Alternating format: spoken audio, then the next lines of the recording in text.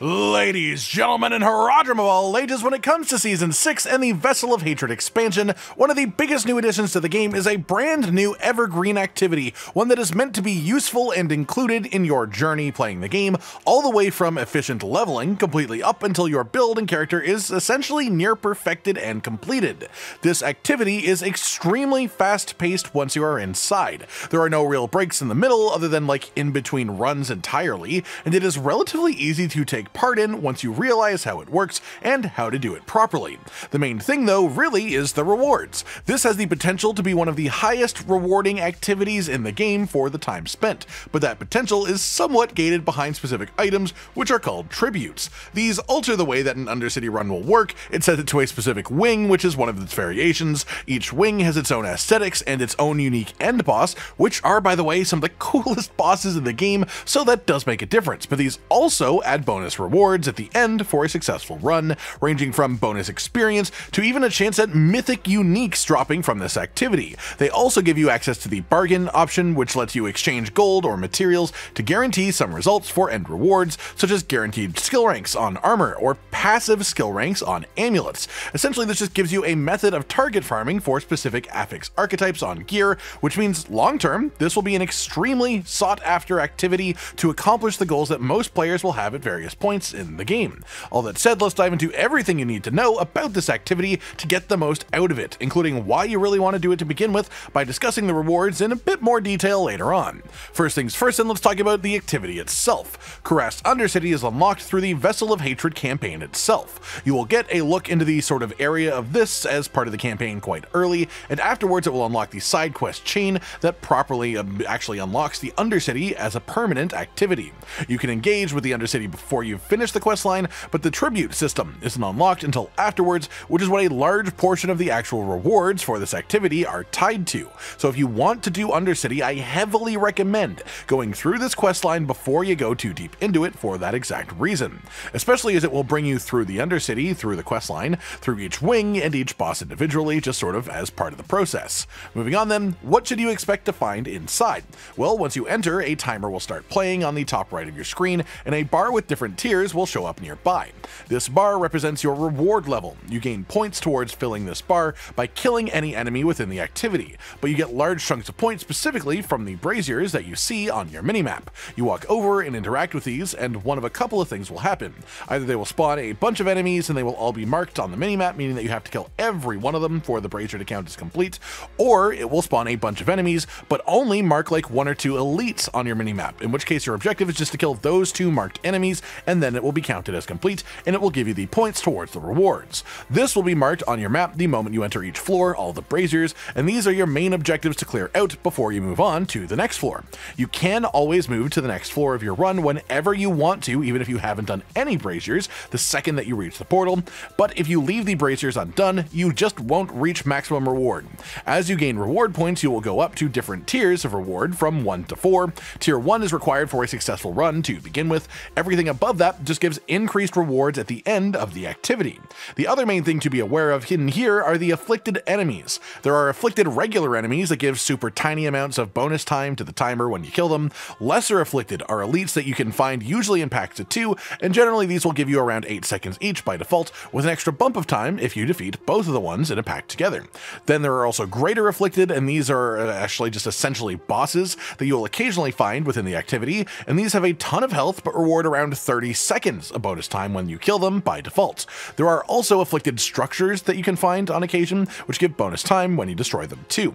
The numbers that I've given you here though are a little bit hazy though, because a big part of the tributes and bargain system is that it will change both the base timer and the time regained from afflicted enemies, but these are their sort of base values. Unlike the braziers, the afflicted enemies will only show up on your minimap if you get within a certain range of them, so generally your path through each floor will be defined to begin with by the braziers, and then you will adjust it to pick up any afflicted enemies that you see along the path. Anytime that you can create a situation where you are both completing a brazier event and killing afflicted enemies is the most efficient way to tackle this activity. If you can do that, you should do that. It'll make your runs better. This both progresses your rewards and gives you additional time towards the run at the same time.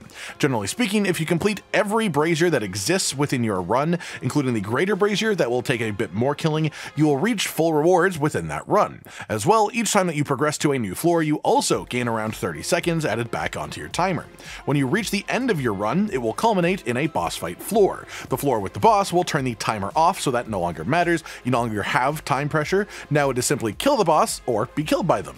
Can you defeat the boss or not? If you die, you simply respawn and can do it again, but the boss will obviously be at full health. But if you kill the boss, the run will be complete. You get all of your rewards, including everything from your tribute and your bargain too.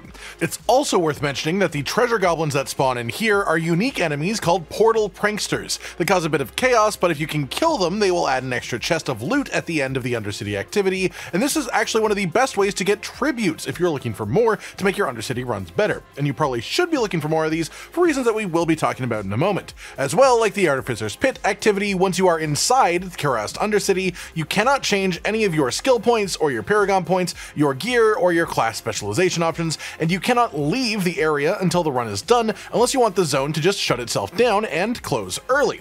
That said, now that we have dove fully into the activity itself, let's talk about the tributes and bargain system and how this modifies the activity and the rewards. There are a fair number of tributes available, and these have a drop chance from pretty much everything that you can do in the game once you have unlocked them by finishing the questline for the Undercity to begin with. For the most part, these can be split into 4 major categories: experience gain, legendary item drops, rune drops, and unique drops. To show examples of one at each rarity, with rarities of course deciding the difficulty of the run, the first is the Tribute of Growth. This gives bonus experience at the end of a run. It has the same starting time as default, but it does give you a 15% time bonus penalty from both floor transitions and killing afflicted enemies, as well as a 20% penalty to potion drop percentage as well.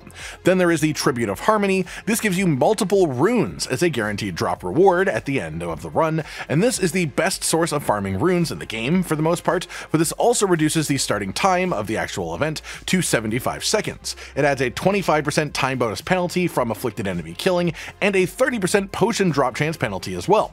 Then there is the Tribute of Radiance, and this gives guaranteed ancestral legendary drops at the end of the run, and of course ancestral items are going to be a really big part of the endgame this time around especially, and the cost for this reward is going down to a 60-second start timer, 35% time bonus penalty from afflicted and floor change, and the potion drop chance goes down by 40% as well. The final tribute then is Ascendance. This gives you multiple uniques at the end of your run, with an increased chance of mythic uniques as well.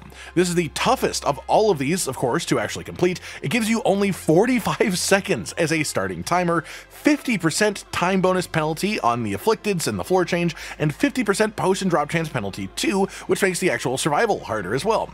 So this creates just a significantly harder run, but does offer some pretty hefty rewards in response. And it's worth noting there is also ones that will give you Torment boss actual summon material drops once you reach the Torment difficulties as well. Then we have the bargains, and this is a much more varied system, but it lets you have a reasonable amount of control over one part of the items that drop at the end at the cost of either currency or resources depending on what the devs decided the value of the bargain is, such as guaranteed passive skill ranks on an amulet being super expensive, but there are quite a few of these, and that one is obviously very good.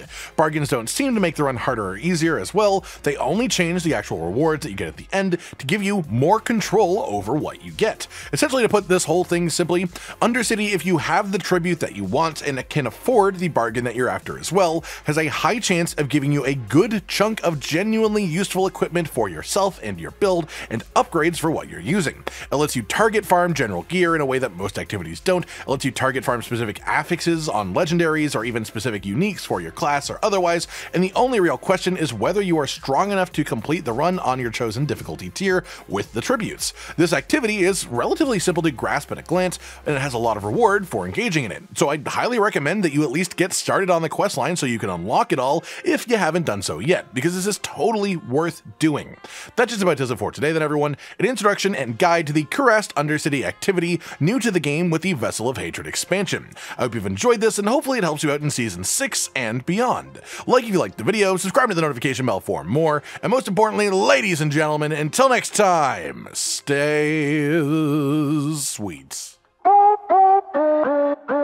Josh, Cotton, and Hollow with the videos, dropping the humor like a hammer on your tippy toes, bringing entertainment on a daily arrangement to take our insanity and turn it into entertainment. Yes, I said entertainment twice, to reiterate that it is nice to look into your faces on a mostly daily basis when you let us in your homes to make the whole world a stage. Goodbye.